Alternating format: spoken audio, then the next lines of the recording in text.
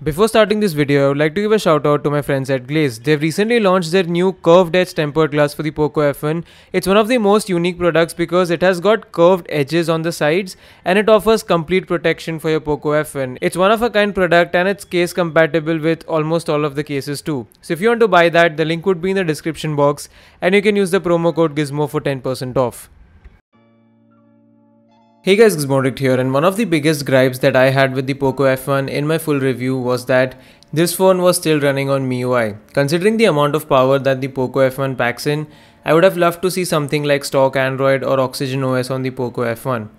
But then well, if you're someone who loves playing and tinkering around with your phone, then you're in luck because the Poco F1 has some crazy amount of developer support.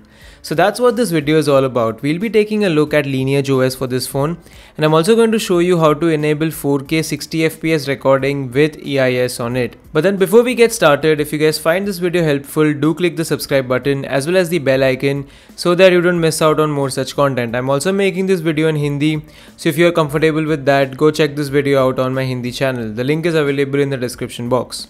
Since we are talking about a custom ROM here, it goes without saying that you need a phone with unlocked bootloader and a custom recovery like TWRP.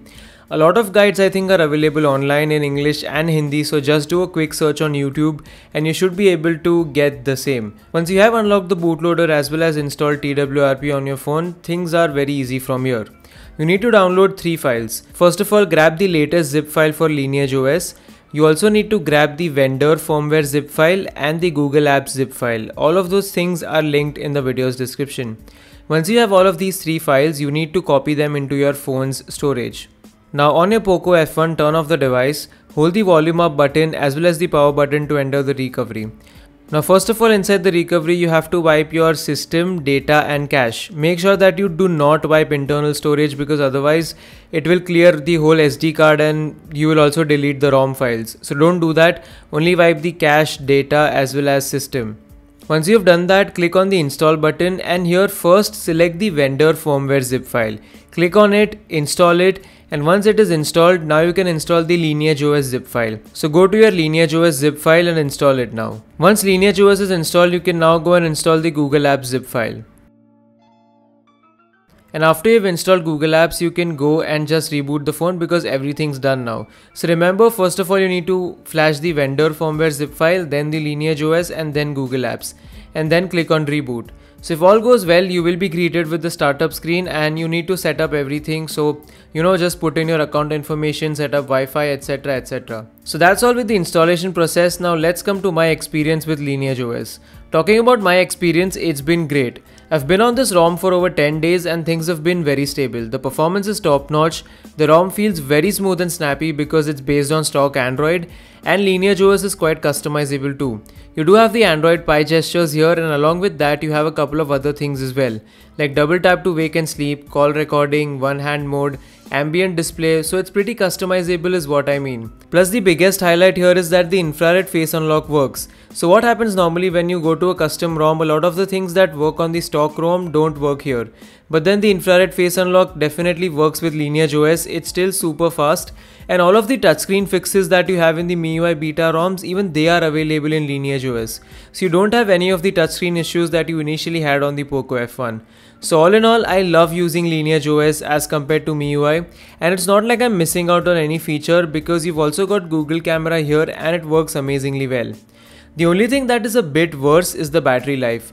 I do still get a full day battery out of this phone, but my screen on time is anywhere around 5 to 5.5 hours.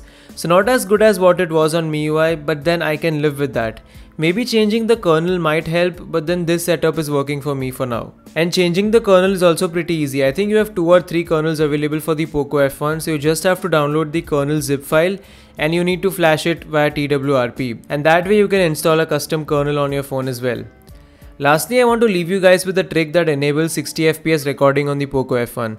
So you need to be rooted for this. So if you want to root your phone, it's very easy. Download the Magisk zip file, which I have linked in the video's description, then go to TWRP and install it. This should easily root your phone. Now you need to download the ANX camera zip file that is available in the description. Go to Magisk, go to Modules, find the ANX camera zip file that we had downloaded earlier and install it. Reboot your phone. Now install the helper 1.2 APK, which is once again linked in the description, and follow what I'm doing on the screen now.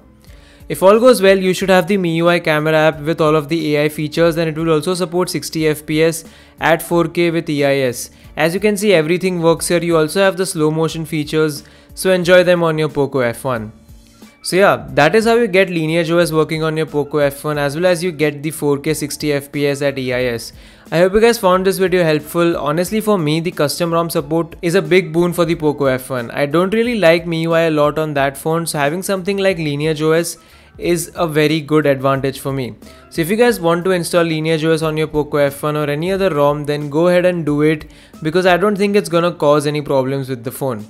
The only thing that you need to do is unlock the bootloader on your phone, and I don't think that voids the warranty anymore. Xiaomi phones do still retain their warranty even if you unlock the bootloader, so I don't think that should be an issue.